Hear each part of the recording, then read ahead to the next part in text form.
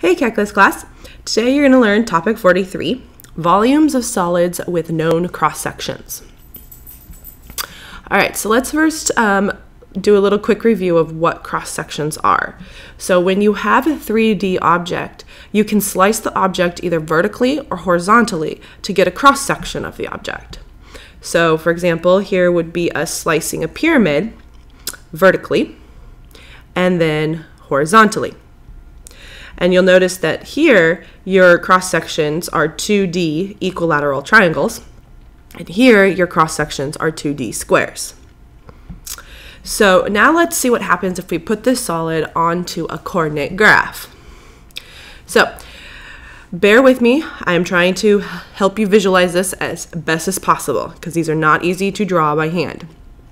So we will turn the pyramid onto its side and cut it perpendicular to the x-axis infinite times.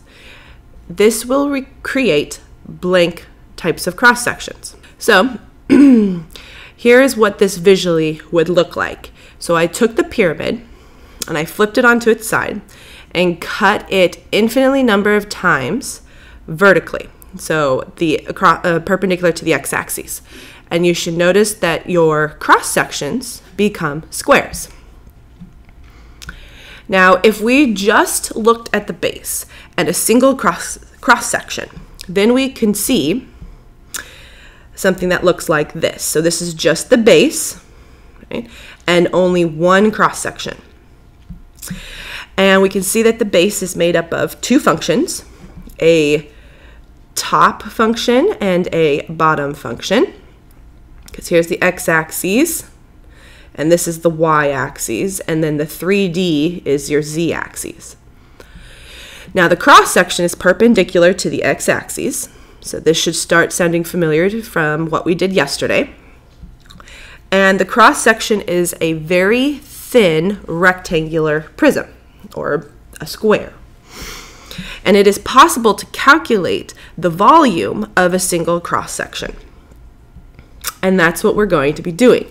We're going to calculate the volume of a single cross-section. So here is our model. Okay. So we want the volume of any geometric shape, which we know is the area of the base times the height. Now the height, in this case, is represented by our change in x, or the thickness of a cross-section.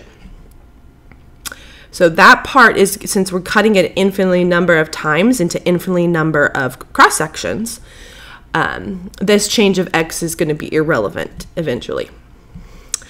Now we need the area of the base, which will be some 2D geometric shape. And so what will help you do that is the bird's eye view. So if I was to look at this figure from the top down, I would be seeing something that looks like this. So there's the base of my pyramid, and here is the bottom of the square. So this part right here is this piece on my 3D model. So this gives a 2D perspective of the cross-section,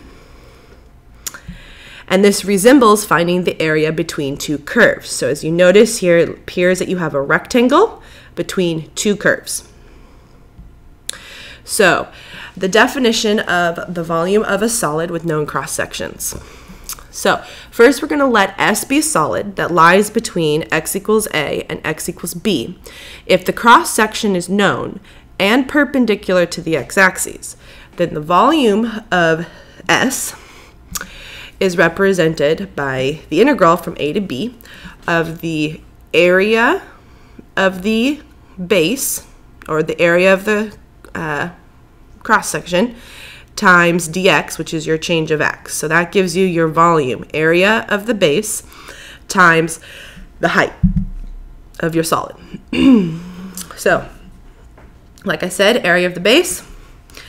And the second part is what if you're going perpendicular to the y-axis. So it's pretty much the same idea. It's just your cross-section now in a bird's eye view is going to have a horizontal rectangle.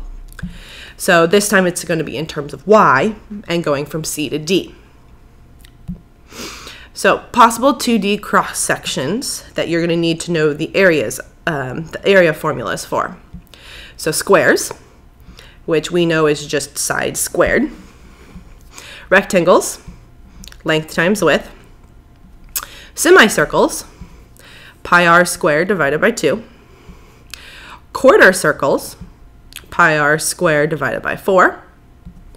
Right isosceles triangles, area equals base squared over 2.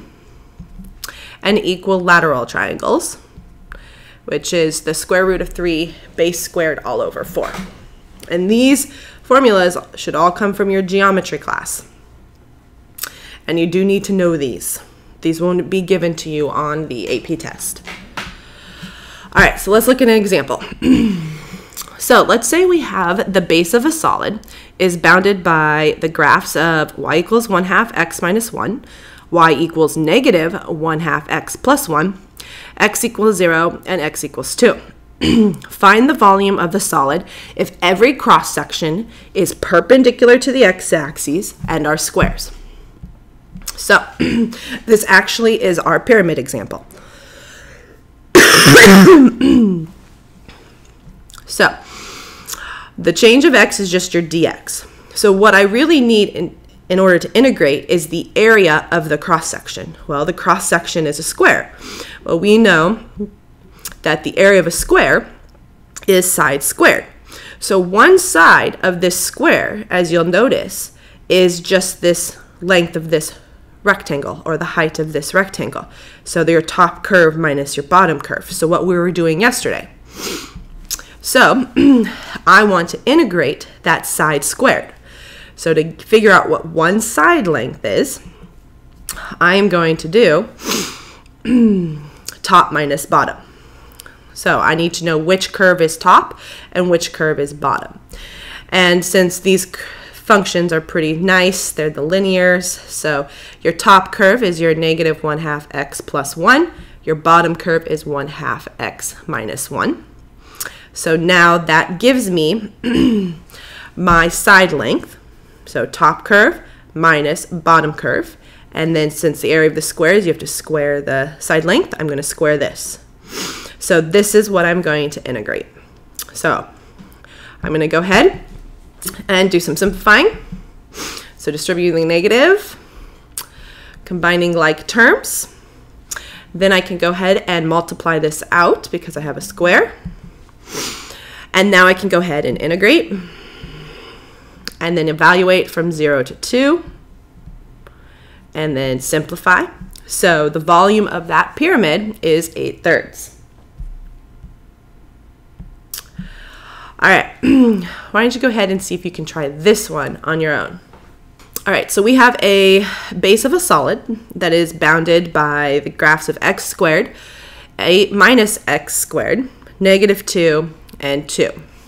And these really are to help you with your boundaries. So we want to find the volume of the solid if every cross-section is perpendicular to the x-axis and are semicircles. So visually, that's what this is going to look like. So you have your graph. So here's your base, right, bounded by the x squared and the 8 minus x squared. And then since those two functions intersect at negative 2 to 2, that's where your limits are for your integration. Now here is one cross-section, a semicircle. So we need the area of this semicircle. Well, we know that the area of a semicircle is pi r squared divided by 2. And when you look at this semicircle sitting between these two curves, you'll see that its diameter is represented by the height of the rectangle. So to get the radius, we need to find the diameter first and then divide that by 2. So I'm going to do top minus bottom to get my diameter, and then I'm going to divide it by 2. So my top curve is the 8 minus x squared. My bottom curve is the x squared. So here is my diameter. To get the radius, I divide it by 2. And then I plug it in to my pi r squared over 2 formula, and I'm going to integrate that from -2 to 2. So I'm going to go ahead and simplify this radius a little bit more. So what I did, just so you are aware, is I took this pi over 2 and brought it on outside because it's just a constant. And then when I simplified this top, and I was able to distribute the power of 2 through, so that's where I got the 4 on the bottom. Then I can bring out that 4 and combine it with the pi over 2 to get pi over 8 out on top. Expand this. And then I can go ahead and integrate. And then evaluate. And I would get the following.